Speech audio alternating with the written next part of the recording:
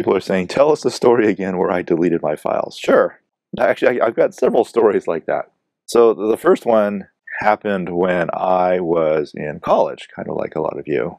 And this was the one where I deleted the files just before it was due. So I think for some reason, the professor made the assignments due like at 8 a.m. It's just crazy time for it to be due, which means a lot of people are up all night working on the assignments. And this wasn't like first, second year stuff. This was like third or fourth year stuff. So I think might have been a data structures course and working on some program to build a large data structure and then do something with it, like sort it or search or something like that. And back then we had computer labs on our campus, and that's where most people did their work because it was very unusual at that time for people to have their own computers.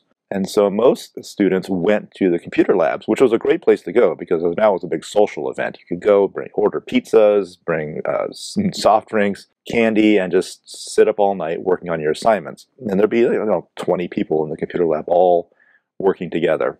And then I guess it was around 4 o'clock in the morning when I decided that I wanted to recompile my program from scratch. Right, I just wanted to basically remove all of the compiled versions of the program and just recompile everything. And so the way you do that is you type rm for remove and then star.o, which removes all of the what are called the object files. And I didn't type that. I typed rm space star space .o. So I put an extra space in there. I pressed enter, and now of course back then computers were slower, so it took a second or two before it came back and said no such file or directory .o. And at first I stared at that and I went, what does that mean, .o? And I went, oh my gosh, I've accidentally just deleted everything in my directory. And on a Linux system or Unix system, there's no like undo, there's no undelete the files. Once they're gone, they're gone. There were backups being kept, but the backups are only run like once a day. And so you might or might not get your files back if you went to the computer operators and asked them for backups. And of course, the assignment's due in 4 hours, and there's no way I can get backups retrieved because the office doesn't even open till 8 o'clock. So I think I cried literally cried for a couple of minutes. And my friends came over and went, that stinks. You just deleted everything. And then there was basically nothing I could do except just start over again. I mean, that was my only recourse, was just start typing it in all over again. And I finished.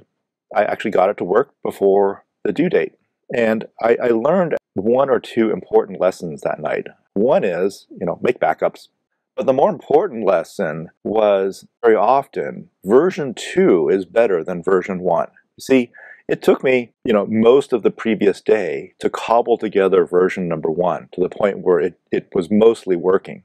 I still had some debugging to do, but, I was getting near to the end. Parts of the code were literally just kind of bandaged together. I would find a bug and then put an if-else in there to address that situation.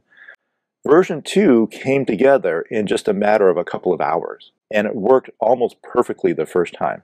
Because in the process of doing version 1, I learned a whole bunch about how the program was supposed to work. I found all the edge cases. I found, how to build the data structure correctly.